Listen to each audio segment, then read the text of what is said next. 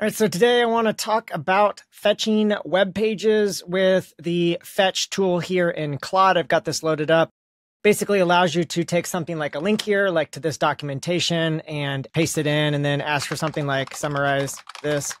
And when I run that here, it'll go out, fetch the page there, get the contents back, and then it'll summarize that contents.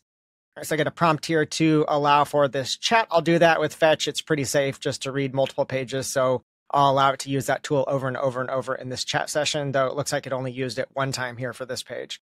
And so now it's gone out, it grabbed the page contents.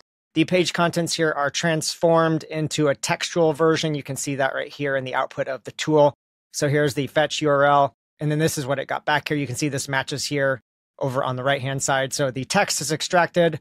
Hopefully it looks good enough and is easy enough for Claude to understand that Claude could then go through the text and come up with some sort of summary for you. For example, right here, we've got the if conditional is automatically evaluated as an expression. You see that part is covered in this sentence right here. And that is a key aspect to summarize on. So yeah, this is a great way to reach out to a website, save you the time of reading the entire page, maybe ask Claude to just summarize it or pull out some key details. And so now I want to show you how you can set this up if you don't have this tool available. So to do this here, first up, you'll need to point at the fetch server. I've got a copy of that pulled down from the official repo here out on GitHub. It's model context protocol/servers. However, in my case, there's a change I want to make to it. So I'm actually going to grab a different copy of this. This is my own repo here, G0T4 mcp-servers, because I've made a change to it. So I pass that path then to the UV command here to basically run the Python package that's associated with that project. And I specify I want the fetch server to be run. So that is the fetch server here that I've added. Once I set this up here, then inside of Claude here, you can see in the tooling, I now have the fetch tool available. And now before I restart Claude here to use my copy of this, I want to show you why I bothered to make a clone of the repo and make a slight change to it.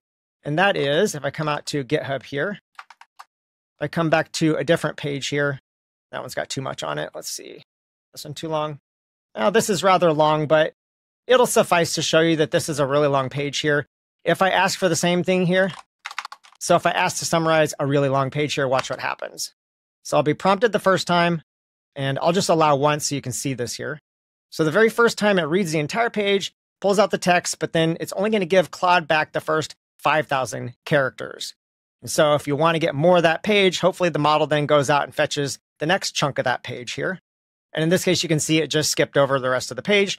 So if I look in the output here of the tool response here, there should be a length down at the bottom if it was truncated. Yeah, you can see right here at the end of the page in the text, it just says the content was truncated, but in this case, the model didn't even care to look at that. So if I wanted it to pull more information, I might have to tell it, can you pull more of the page?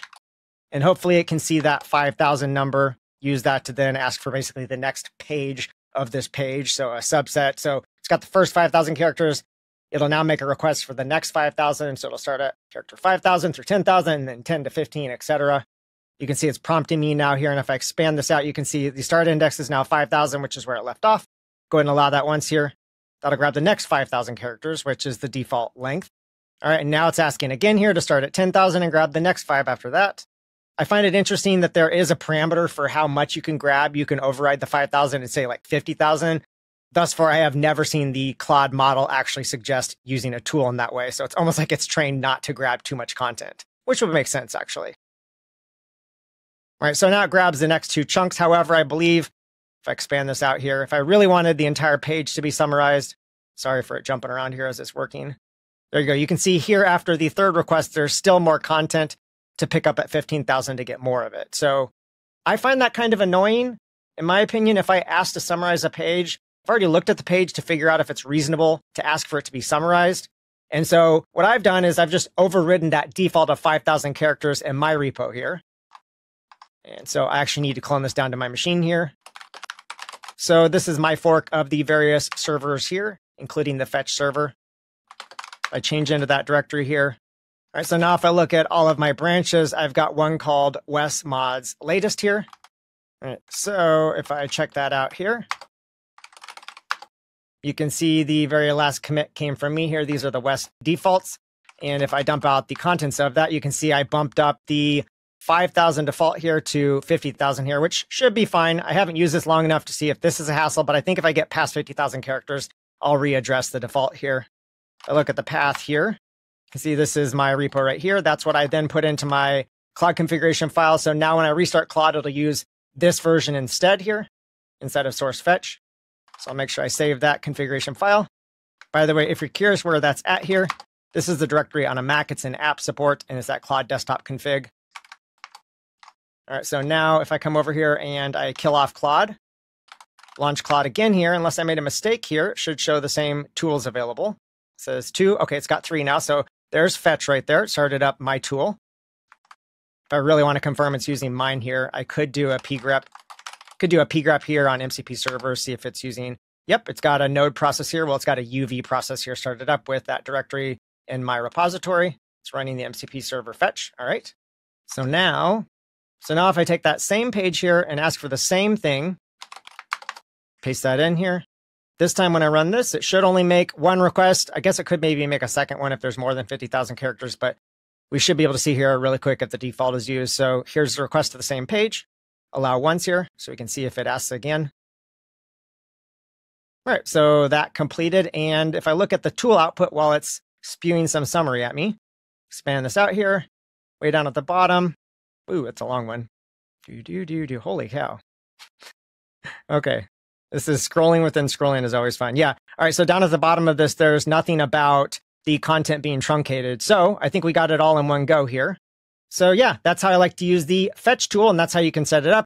You can also set it up if you want here. You don't have to use a checkout actually.